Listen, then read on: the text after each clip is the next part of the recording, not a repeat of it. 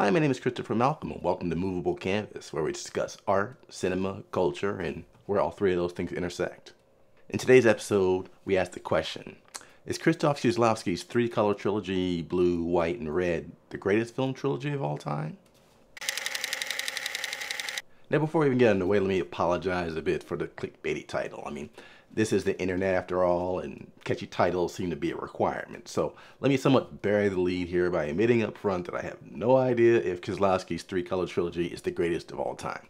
Neither do you. The beauty of cinema is that every work of art connects to an audience member in its own way, and no two moviegoers are the same. But for me, I don't think there's ever been a better trio of films than Kieslowski's own entry, and in today's essay, I'll discuss a few reasons why. Before I get to fawning over blue, white, and red, we should first acknowledge how many great trilogies cinema has produced. For some reason, good things often come in threes, and movies are no exception. Many people immediately think of Star Wars when they think of the word trilogy. The two things are almost synonymous. In fact, I'd be hard-pressed to find a better action trilogy than Star Wars, A New Hope, The Empire Strikes Back, and Return of the Jedi. Those movies are so good that they spawned an entire cottage industry which has raked in enough cash, spin-offs, and merchandising to be considered its own independent segment of the economy. Then again, now that the franchise has had three separate trilogies and has ventured into endless spin-offs for both film and television, can we really only think of it strictly as a trilogy anymore? The second trilogy that comes to mind for most people would be the Godfather trilogy, based on the books of Mario Puzo.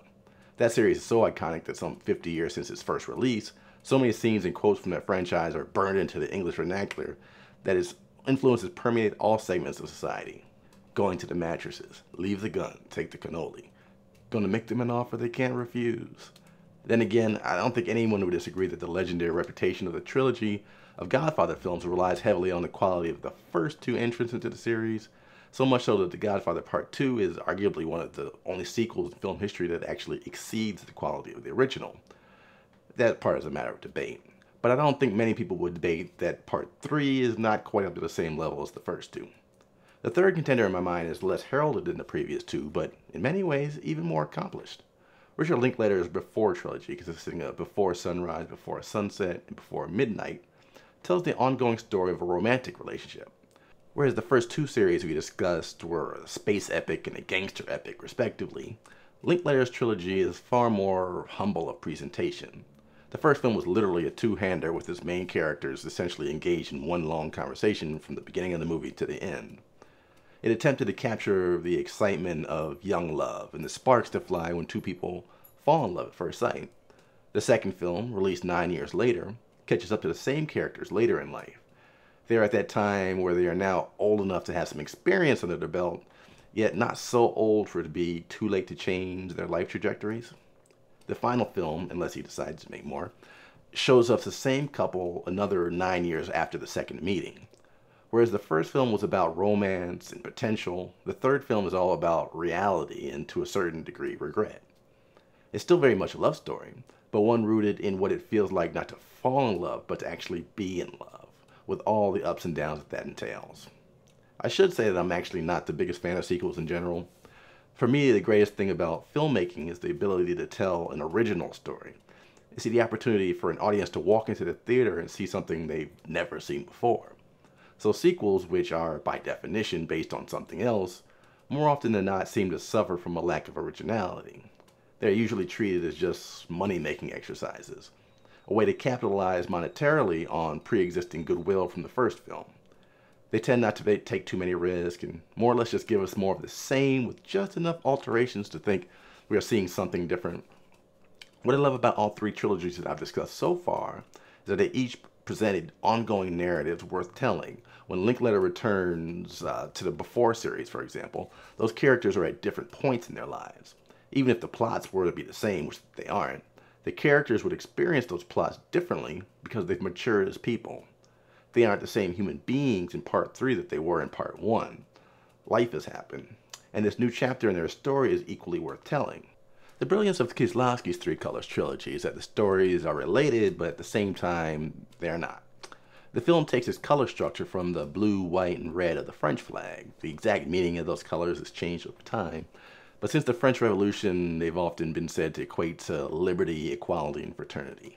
Much like the 10 films in Kieslowski's foundational work, The Decalogue, where the 10 commandments don't exactly line up to all the 10 films one to one, but are related, so too are the films in the three-color trilogy loosely based on those three principles of French flag. In the first of the three films, Blue, which is set in France, Juliette Binoche's character is free for the first time and following the death of her famous composer husband. The new widow is trying to navigate the new outlines of her life while still dealing with a number of unresolved issues, not to mention the grief from her previous marriage. The second film, White, is the most comedic. Ironically, it also stars Julie Delpy, who also starred in the Before series, as the object of affection for Carole. As the film opens, the dynamic of that couple is anything but equal. Delpy's character is suing Carole for divorce, and it's clear that the desire to separate is a decidedly one-sided affair. This leads to one of my favorite scenes in film history, where the Polish-speaking Carole, who speaks very little French, is forced to sit in the courtroom for an excruciatingly long amount of time to hear the response to a basic question. The judge in the case asks a simple question: does his wife love him anymore? Now, this would be a hard response to wait for to begin with in any situation, but to have to wait for it while at the same time being funneled through an interpreter must be unbearable. The bulk of White, which takes place largely in Poland, is essentially a tale of a man trying to win back equality in a relationship through one elaborate ruse after another. The final film in the trilogy is Red, which stars one of Kieslowski's favorites, Irene Jacob, as a model who befriends an aging judge after finding his dog in a street. If Blue is a drama and White is a comedy, Red is somewhat closer to suspense. I almost want to say thriller, but it's definitely not that. You're not going to see any gunshots or sudden car chases.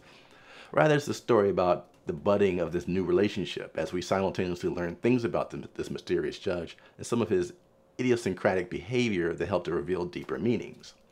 Like all great Kieslowski work, the film is filled with side characters and little moments that are open to audience interpretation. This allows us not only to enjoy the basic plot of each film, but also to leave the theater and continue to think about it on the way home as our brains are trying to work out all the little intricate pieces. And I think that's where the genius of Kieslowski lies. He was a big thinker. And he presents ideas on the screen that are not only applied to the film we are watching, but to larger questions of morality that we could potentially face in our real life. Is the judge in Red an ethical man? What was the real basis of Carole's relationship with his wife? Were they ever truly equal? Is it possible to be equal in a relationship? Is there such a thing as too much freedom, as in the case of Blue? Is it possible for excess lead to even more suffering? Kieslowski teases such questions without ever actually answering them. His goal isn't to present a morality play. His goal is to raise certain questions that you might not have considered and observe the complexity. I frequently find myself reflecting on the question he poses in, I believe it's episode 2 of the Decalogue. In that film, a woman's husband falls into a coma as a result of an accident. She goes to her husband's doctor and asks if her husband will live or if the husband will die. The doctor, of course, has no idea. He can't say for sure. But when the woman persists, we learn that what was really going on is she's pregnant, and the father of the child is not her husband. If her husband is going to live, the woman is going to have an abortion, so that he never knows. If the husband is going to die, she's going to keep the baby. Now, the doctor, who's a deeply religious man, has a dilemma. Does he lie and say that he knows the husband will die in order to save the life of the child? Or does he tell the truth and run the risk of convincing the mother to abort the child?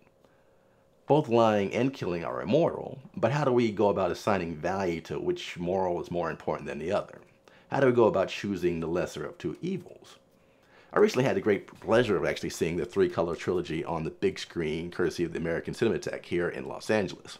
Now, even for a cinephile like myself, sitting in a sold-out theater for 6 hours straight, watching those films back to back to back was a physical feat, but it simply confirmed for me how I've always viewed the films. Whenever referring to the Three Colors trilogy, I always find myself thinking of all three films really as one long film. They were even released within months of each other. I have my favorite, White. It's just so funny and the lead is so memorable that it's the one I mostly enjoy. But I always rewatch all three together because they're really all of one piece. You can't fully understand one without the other two. And there are recurring characters and visual motifs that connect the films that make more sense when considered as parts of a whole rather than independently. Because of this, it's a series that rewards the viewers for repeated viewing. There's no way you can catch everything the first time around, So revisiting the series periodically leads to uncovering more clues and provides more questions in need of answers. And this is the reason why I'd argue that the Three Colors trilogy could be considered the greatest trilogy of all time. Each film is a masterpiece of its own, but collectively they're greater than the sum of the parts. The films build off of each other to tell a complete story without becoming self-referential. Each has its own distinct reason to exist, and none of the three suffer by comparison to the others. Technically, the films are what I call subtly stunning. The frames make no effort to overpower you, but his considered compositions and unique use of lighting to both give each film its own visual signature while tying the three films together is rather a deft sleight of hand. The performances are particularly good, and there's a fearlessness in the filmmaking that lets you know that you are watching something not quite like anything you've ever seen before. You know you're in the hands of a master. Now, to be fair, I'm a huge Kieslowski fan. Very little of what he did as a director wasn't, at the very least to me, interesting or thought-provoking. His films offer so much to the cinematic language that a study of his work is truly required viewing for anyone hoping to understand the broader concepts and ideas it's capable to contain within a film framework. And his Three Colors trilogy is a culmination of all those talents into a true masterwork. Unfortunately, we lost the artist far, far too soon. But thankfully, his art lives on, and the questions his films pose are still as vibrant now as when he first suggested them. My name is Christopher Malcolm, and thanks for watching Movable Canvas. If you enjoy this type of content, make sure to hit that like and subscribe button down below, and we can keep the conversation going.